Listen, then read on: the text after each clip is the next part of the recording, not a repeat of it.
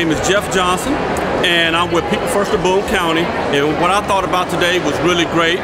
I was glad to see a lot of self-advocates come out and talk about some of the issues that are going on, not just in their community, but also in my community as well. So that's why I'm here today, to talk with our legislators about those issues. Today was a good day. You know, made me proud to be with CHS. My day is pretty good here. We are here to support legislators and so proud of them.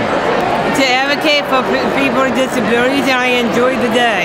Hi, I'm Vicki and I'm from Franklin County. I work for Ability and we are always in need of funding for our clients.